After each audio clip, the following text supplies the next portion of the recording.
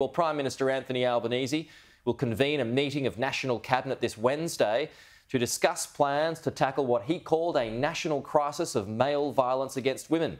Joining us live now is our Monday morning panel of Liberal Senator Holly Hughes and the Assistant Defence Minister Matt Thistlethwaite. Good morning to you both. Matt, I'll start with you. Tensions are understandably high at the moment. People want answers that aren't coming fast enough. Now, it is a whole of government thing, but the Prime Minister was heckled at a rally in Canberra yesterday, and the organiser has said this morning that he was abusing his power by lying. Did he fail to read the room? Morning, Pete.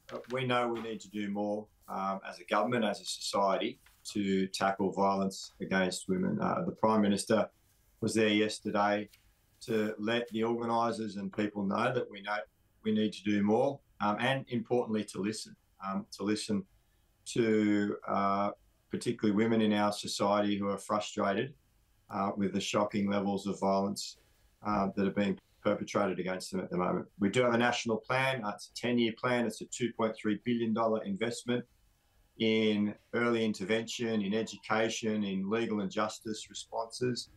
But we want to know that that funding is getting to the right organisations and making a difference. And that's why the Prime Minister's convening a national cabinet on Wednesday to work with all levels of government to ensure that we do a better job and that we do get better outcomes. OK, you just saw, Holly, to you now, you just saw that moment of frustration there from the Prime Minister when he was called out by the organiser of that rally.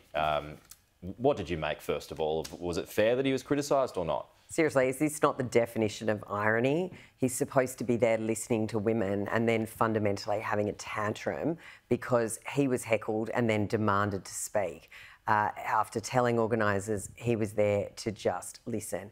I mean, this is just absolutely outrageous that at a time that we are seeing record levels of women being killed in domestic violence or misogynistic targeted attacks, for him to then turn up to a rally, the Prime Minister to turn up to a rally, say he's there to listen, and then be caught on camera rolling his eyes, be accused by the organiser of lying during his speech. I mean, it is just without... I just cannot think of an example of anyone being more tone deaf than this Prime Minister. I honestly cannot believe this government, when they were in opposition, they never saw a Royal Commission they didn't love. To talk about $2.3 billion worth of spending over 10 years, that's not even half what they spent on the referendum per year on an issue that we've seen 27 women killed this year. And then organising another talk fest is not good enough. There are plenty of studies that have been done to look at what causes this. There has been plenty to look at what are the things that need to change. Yet, rather than any action, let's not forget here, we have Labor governments everywhere across this country except for Tasmania.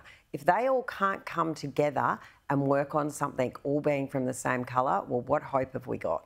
OK, so as you just pointed out there, as the Prime Minister pointed out yesterday and as Matt pointed out a little bit earlier, he singled out changes from the Jenkins report. He singled out the paid DV leave as well. And like Matt said, he admitted more work needs to be done. So there's been a whole lot of measures that are being considered at the moment. They're being talked about, ankle bracelets, harsher penalties as well. Holly, before we go back to Matt, what would you like to see? Look, I mean, DV leave, one of the biggest issues for women facing domestic violence is they're frightened to come forward. They're frightened of the situation that they're in. If it was just as simple as calling your boss and going, by the way, I was beaten last night, so I'm not coming in, that is just completely unrealistic to think that that's the way the situation's going to be solved. And again, it's looking at women and how they fix the problem. It's not women that are generally perpetrating these acts. It's not women that are killing former intimate partners or intimate partners. It's men, overwhelmingly. More needs to be done to address the underlying misogyny that we're seeing. And the other problem I think we've got, we do need to look at this as a broad society.